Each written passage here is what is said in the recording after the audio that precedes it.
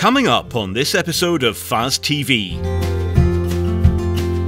tackling parasites in livestock, protecting Scotland's global reputation for seed potatoes, the future of farming policy,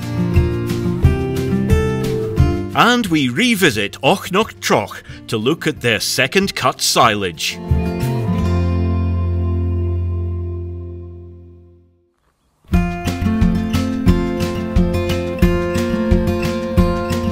Scotland's seed potato industry is a valuable national asset. Scottish seed not only underpins the UK potato supply chain, but is sent around the world to enable high-yielding crops to be produced in challenging environments. Scottish seed potatoes are globally renowned for high health status. This status has been earned over many decades, but continued focus on crop health and development is important if the sector is to retain this position. Research trials are underway in Aberdeenshire, looking at new ways to control virus in seed potato crops. I'm Philip Burgess and I work for a partnership called ScottishPotatoes.org, which is a partnership of SRUC, the James Hutton Institute and SASA. The role is to bring together the research that's going on within those three organisations together and take it out onto farm and to farmers and the industry so as they benefit from all that research. At SRUC we have the SACAP organisation, the Scottish Agricultural College Association of Potato Producers, and within that organisation we use that group to support a wide range of trials work. So we have many trials this year on everything from PCN control, free-living nematode control, herbicides, fungicides, seed treatments, and also importantly this year on virus transmission in seed potato crops. Our seed potato certification system has very strict tolerances for disease, and the primary reason that we've grown seed potatoes in Scotland is because we have a low incidence of virus in potato crops. With ever-changing climates and conditions and things, we have seen a small spike in the amount of virus we're picking up in crops, and it is important that we get back on top of this. But the main reason that virus gets into potato crops is through aphids. So greenfly or aphids carry virus on their stylets, particularly of a virus called PVY, which has various different strains to it, but PVY is what we call non-persistent transmitted virus. So an aphid, a very general, ordinary aphid, one that doesn't necessarily grow on potato crops, can pick up this virus just by probing into an infected potato leaf, flying onto the next potato, probing into that one, actually deciding that it's not really what it wants to be, where it wants to be. It's not found a carrot or whatever it is that it's trying to find, but it's put the virus into that potato, and then that can then infect it and carry on. This year we have a project on aphid-borne virus transmission in seed potatoes, and we have a project which is jointly being conducted with NIAB and SASA and SRUC. Last year in 2020 we had a trial that we performed down in Cambridgeshire under a very, very high virus pressure, and in this year we're repeating the trial again in Aberdeenshire under conditions that are perhaps more directly relevant to the seed potato industry in this part of the world. This trial looks at different things we can do in the field, such as mulching and the use of intercropping, and also the use of mineral oils, a different sort of spray application to potatoes we've used in the past. Spraying continues to be the main protection from pests and diseases, but there are concerns over the availability of chemicals in the future. To keep the high health standards that we expect of our seed potato growers, spraying is required. In recent years we've used a range of different traditional plant protection products to control virus, but we are concerned now that A, we're losing some of those, they're not being allowed to be used any longer, and secondly that a lot of aphids are actually recorded as being resistant to some of the remaining products. So we're having to reconsider our options, and one of the things we're looking at is the use of mineral oils. Mineral oils have been used in other parts of the world quite successfully to control virus for many years. But we haven't been using them in Scotland for various reasons. They have not been approved for use, and also there's been some concern that they might damage the leaves of the potato crop, which is a big concern if you're trying to inspect a seed potato crop for the presence of virus. So now we're looking at the use of mineral oils. We haven't got very many that are available in the UK at the moment, but we are exploring through these trials how we might use them, best use them when they do become available to us in perhaps 2 or 3 years' time. And really what we're expecting to happen is that we spray potato crops from a very early stage in their growth. So now would probably be the perfect time to put on the first spray, and then we'll expect to put on subsequent mineral oil sprays every week. And what happens is that the aphid comes along and it just doesn't like the surface of a potato that's covered in this very thin layer of oil. So it would land on the leaf, it might poke around a bit, but it's just not going to like it, it's not going to penetrate into the potato, and so it doesn't transmit the virus and hopefully flies off and finds something else to do.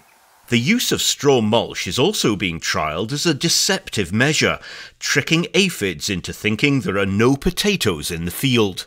Well, the mulch we're talking about is work that was originally done, I think, in Switzerland, and what we're using is simply wheat straw, which has been placed on the surface of plots before they emerge. And what happens is that the aphid comes across the potato crop, and because of the way it sees, which is different from the way we see, it then doesn't see a contrast in the colours in the potato crop.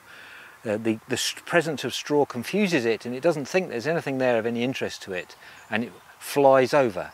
Well, that's a theory anyway, and it's been shown to work in other parts of the world.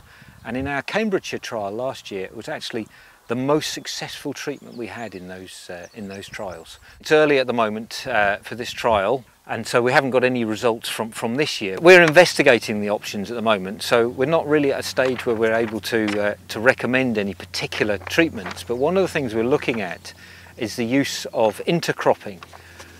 We've chosen vetch as an intercrop in this trial, and so we will expect to see our potatoes growing with rows of vetch in between. And the idea behind this is that it actually the aphids land on the vetch instead of the potatoes, and it actually cleans the virus off the stylet, so it doesn't then transmit into the potatoes. For more information on these trials and other projects, please visit www.scottishpotatoes.org.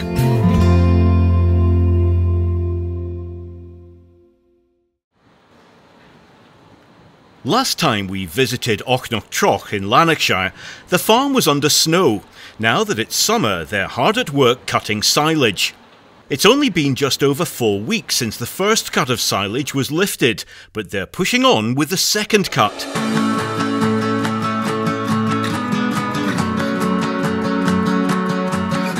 So what's Farmer Andrew's motivation behind going for second cut so soon? There's a weather window here, and there was a fair bit of stuff there, so we decided that we would just go for it. It gets us back into at the same time scales that we normally work at, and grass growth has been phenomenal in the last 3 to 4 weeks. The colder weather earlier in the year meant that first cut was later than usual, but the first cut still yielded well. The first cut was about a week to 10 days later than usual, so we're getting just the amount of grass growth there's been in the last few weeks. You can see from the grass check figures that grass growth is way above it the normal for the average over the last 2 years. So grass has also been jumping. We had a fair old crop. For all or that wee bit later, it was just, weather was just touch and go. The ground conditions were touch and go. You'll probably see if we put a drone up that patches that aren't growing very well since then as a result of a bit of compaction. Slurry and fertiliser were applied right after first cut, and all grass is wilted after cutting. It got about 27 units of fertiliser of nitrogen and 3,500 gallons of slurry through a dribble bar. It gets 24 hours and it's all tidied out, ready for straight after it's cut. The birds use a contractor with a merger to row up the grass. The analysis has shown a lower silage ash content since using the merger. The same height of the first cut gets from AgriKing. Yeah. The pit at Auchnotroch has a central tipping point. This is used after first cut to layer the following cuts evenly. It's a fairly long pit, so it's a fair distance to ask a botterick man to run if you were going from one end. So there'll be a second tractor goes on once we get enough stuff in. You'll botterick one way and then you'll start and botterick the other way and we'll put a tractor on to work back and forward, usually a telehandler. Before the guys sheet it before they leave. Right, so there's no... As soon as possible? Yeah, right. Keep the air out it. The contractor's chopper has a near-infrared sensor that can measure dry matter as the grass is being chopped. Yeah, it was sitting, I think it was about 28 to 30 dry matter until we got a downpour. And there was the stuff that was raked up, it didn't really affect that much. Sitting in a 70-foot swath, so it didn't really affect that much at all. But there was 25 acres still to rake up, and it came in about 20 dry matter. So what are the plans for the third cut? Well, probably 5 to 6 weeks. There's long days of sunshine at this point of the year, so it grows very quickly. So it's reasonably green below. It'll come back fairly quick, I would think. The slurry's booked for Monday, so we'll get some fertiliser on it and it'll take off again. If you want to find out more about the multi-cut system at Auchnotroch, look back at FAS TV episode 4.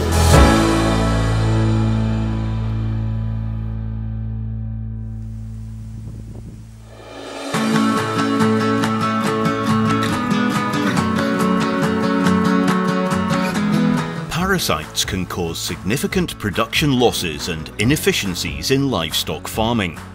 Parasites exemplify the challenges and opportunities around climate change. Dr. Philip Skuse and Dr. Fiona Kenyon from Modern Research Institute have been studying the changing behaviours of parasites due to climate change. My name is Philip Skuse. I'm a principal scientist at the Modern Research Institute in Edinburgh. I've been there for about the last 25 years working on various aspects of sustainable control of parasites in livestock. Parasites are ubiquitous. It's a very successful biological life form and they cause all sorts of problems for humans and animals and the environment. So they're a major constraint on efficient livestock production, sheep and cattle. There's a number of different species we encounter in Scotland and across the UK. Some are really quite damaging and it's important that farmers are aware of them. You have parasites, for example, like Nematodirus, which is a real problem in spring in the lambs. Eggs are on pasture, they have little larval stages inside them. They're waiting to hatch and what triggers them is a cold spell followed by a warming weather in the spring. And they all hatch out together and can cause real problems. But you've also got things like Haemonchus, which is quite a large roundworm and it lives in the stomach. But it's a blood feeder and it's a really nasty parasite and it likes hot, dry conditions and when it rains, the eggs all hatch. So we have to think about those kinds of conditions too.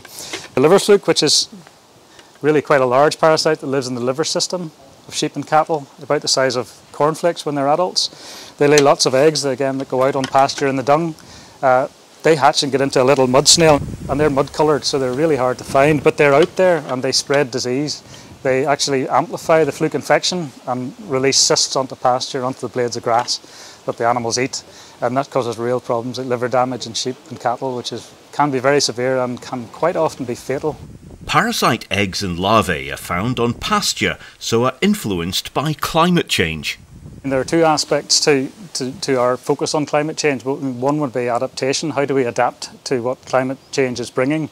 And also, how do we mitigate the impacts that climate change is having and that parasites are having on our livestock? So they're exquisitely affected by the climate, by the weather patterns, rainfall and temperature, and over time that's climate. So we see changing patterns of seasonality changing. So we see disease out of season. It pops up in places we don't expect to see. So places that never had fluke before, suddenly the East Coast we see fluke again.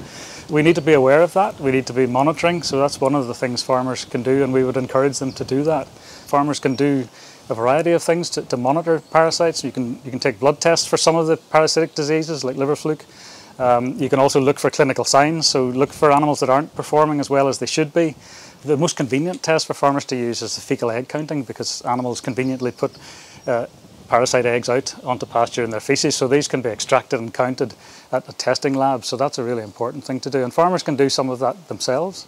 It's not too difficult, and it does give you some very useful information about what's out there, what's changing, how things are responding to treatment. So you can see how insidious they are. They're out there, they're changing with the climate, they're changing with the pasture management and farm management strategies. So it's something we need to be aware of, and as I say, the best tools for that would be around monitoring, so we know what we're dealing with, and fecal egg counting is one of probably the easiest and most useful tests that farmers can do. I'm Fiona Kenyon, a principal scientist at the Modern Research Institute. I'm interested in sustainable control of nematodes in livestock, and also how technology can be used to improve health and welfare monitoring.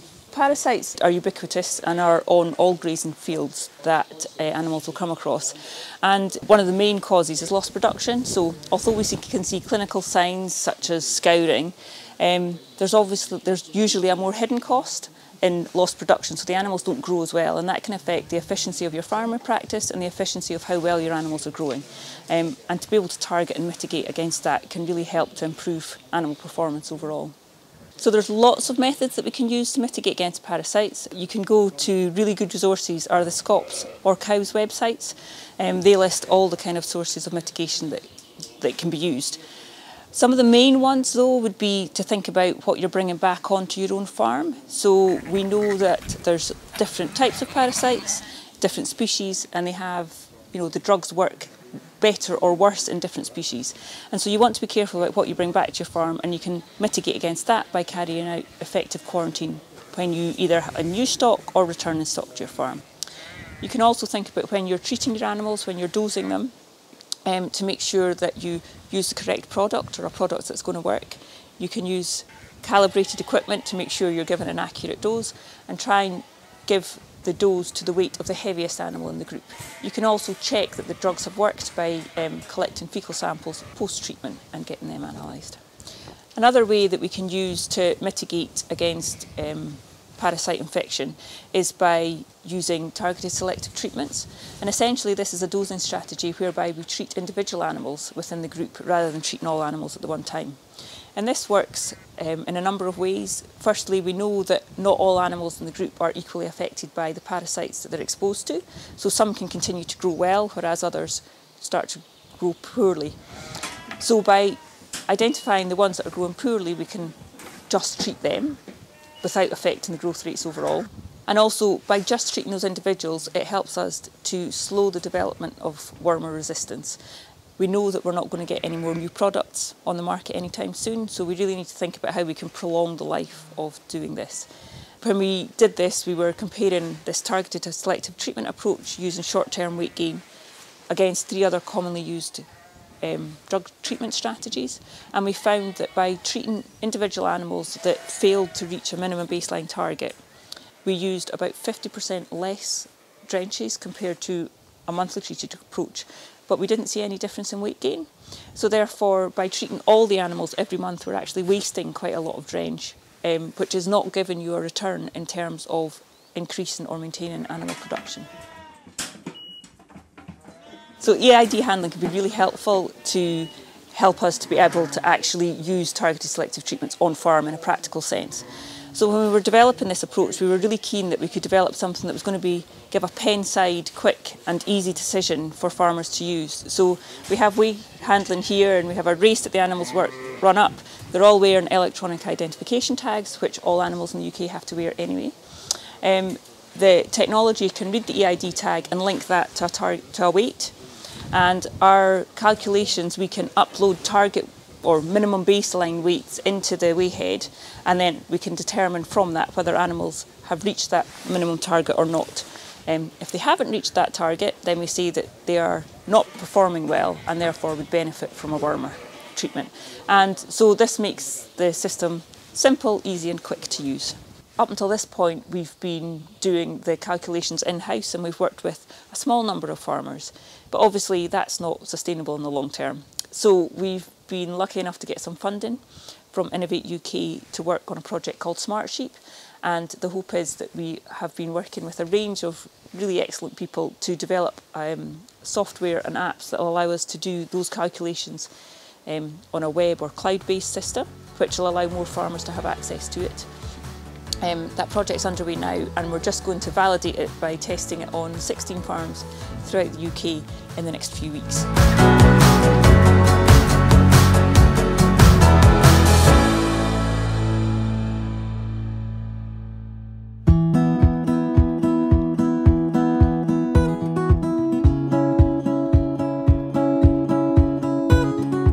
Kirkton and Auchnotroch are SRUC's major research hill farms in the West Highlands. Based near Crianlarich, the farm covers 2,200 hectares of hill ground, and the livestock, like much of the Highlands of Scotland, is concentrated on hill sheep. David McCracken, I head up the Hill and Mountain Research Centre that's based here at Kirkton and Auchnotroch Farms. I'm also the head of a wider Department of Integrated Land Management within SRUC. Future agricultural policy is a hot topic. Why do we need to support hill farms and businesses in less favoured areas? Hill farming and crofting actually covers 70% of Scotland's agricultural land. We are going to need farming in this environment to produce beef and lamb for the future, but we also need farmers in this environment to be producing much more in the way of other environmental outcomes in the future. Going forward, we're going to need a lot more environmental management from our uplands, and for management you need managers. Current and future policy may differ as agriculture moves forward with more focus on the environment. So current policy has been primarily based on the European Common Agricultural Policy. We are now out of Europe, but that historically was supporting farmers for what they could historically produce. We are now in a situation where any public funding, whether it's to farming or any sector of society, has to be justified, and so public support for farming in the future will rely on knowing what type of goods are being delivered, whether those are agricultural products or whether those are environmental products. What does all this mean to farmers and crofters in the future? As well as thinking of what agricultural products they can produce, it's thinking what else they can be doing on their farms to reduce greenhouse gas emissions, to increase carbon storage, whether it's in peatlands, whether it's in woodlands, and what else they can be doing to actually improve or enhance biodiversity on their farms. We need to have much more of a focus on environmental outcomes, management for biodiversity, reducing greenhouse gas emissions. So what practical changes can farmers and crofters make to their business to enhance biodiversity? I head up a Department of Integrated Land Management, so here at Kirkton we've integrated more in the way of biodiversity management, whether it's the wader scrapes or peatland restoration we've done on the upland part of the farm, or putting in much more in the way of sort of woodlands, integrating it with farming, not replacing farming. Public funding is going to come with the need to be sure what's been delivered, so there's likely to be much more in the way of environmental conditionality, and that environmental conditionality is likely to be ensuring that farmers and crofters are helping to reduce their greenhouse gas emissions, helping to store more carbon, whether it's in peatlands or woodlands, and actually helping to improve Scotland's biodiversity. Why do we need to support farmers and crofters with these environmental activities?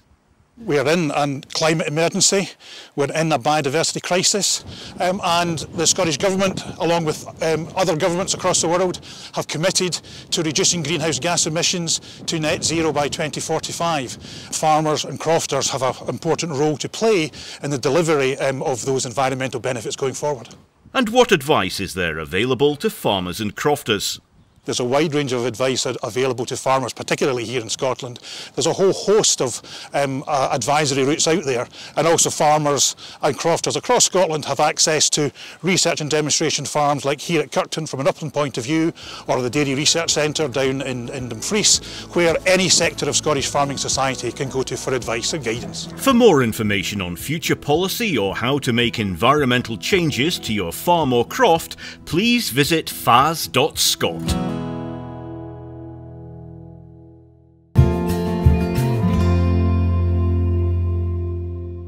we're in early July and the weather's warmed up. There's still the odd shower around, but calves and lambs are thriving in the good weather. Last month we had lots of problems with nematodirus in lambs, but as the summer progresses we've got problems anticipated with other gutworms for both lambs and calves. So this warm, wet weather is ideal for gutworms. It means they can complete their life cycle more quickly, which means the burdens on the pasture can build up and reinfect calves and lambs. So it's really important that we're alert to this. Monitoring growth rates can be a really good way to tell if the worm burdens are likely to be significant, and that might even show up as decreased growth rates even before you see signs of diarrhoea. So discuss with your vet monitoring, submission of faecal samples to check for worm eggs, and if treatment is necessary, discuss with your vet when the best time to take faecal samples after treatment is to make sure the dose has been effective and monitors for signs of resistance. In the second half of the grazing season, we're also worried about lungworm in cattle. So that causes calves to cough and predisposes them to secondary bacterial pneumonia. Again, it's the later half of the grazing season that this is an issue, as contamination can build up on the pasture. Usually it's just young cattle that are affected, but we can see really severe outbreaks in adult cattle as well if they've not had the opportunity to build up immunity when they were younger. So prompt identification and treatment of cases is really important to minimise losses. We've also got to be vigilant for signs of disease caused by flies as the summer progresses. So with this warm, wet weather, it's ideal for fly burdens. So we see issues with summer mastitis in cattle or eye disease conjunctivitis caused by flies spreading bacteria from one cow to the next. In recent years, we've seen an interesting syndrome that we think is also associated with a parasite, a bloodborne parasite, a bacteria really, that's also spread by flies. And the bacteria is called Mycoplasma winyonii. This can cause fever and milk drop, but more clearly you can see hind limb edema, so swelling of the hind limbs, or perhaps swelling of the udder and the teats. So this can cause pain, cause the milk drop, and perhaps cause cows to be uncomfortable when they're being milked. We've been interested in some suspect cases of this in bulls as well, and again it can cause swelling of the hind limbs and maybe even swelling of the scrotum. So if you do see this condition, if you're suspicious of this condition, speak to your vet and we'll see if we can get samples taken to confirm the diagnosis. The other condition we can see problems with is copper poisoning. If tups have been given perhaps a concentrate that contains copper and also supplements of copper, so be careful of that one. We also see acidosis every year in the build up to the sales, so just be aware of these possibilities if changes in diet are being implemented, and speak to your vet or nutritionist if you're needing advice on how to do this safely. So I hope you have a prosperous summer, and we'll be back in September to give you another update then. Hello, I'm Raymond and welcome to the Rural Roundup. This week in farming has seen some very welcome weather, allowing second cut silage and even hay to be made in some areas. Remember to get your forages analysed at least 6 weeks post-harvesting to allow winter rationing and feed budgeting to be carried out in good time. For those of you who have submitted a moorland management plan, then you are entitled for a grant of between £100 and £600 depending on the area included in the plan. Lowland bog management plans that are greater than 10 hectares are eligible for a £300 grant. The application form can be found on RP Online or contact your agent. Also consider soil sampling any fields that are planned for cropping or reseeding next season, and address pH and phosphate requirements. Contact your industry representative or your consultant to arrange sampling. There is a new round of funding available from Working for Waders of up to £3,000 for any management or capital project that will benefit wading birds.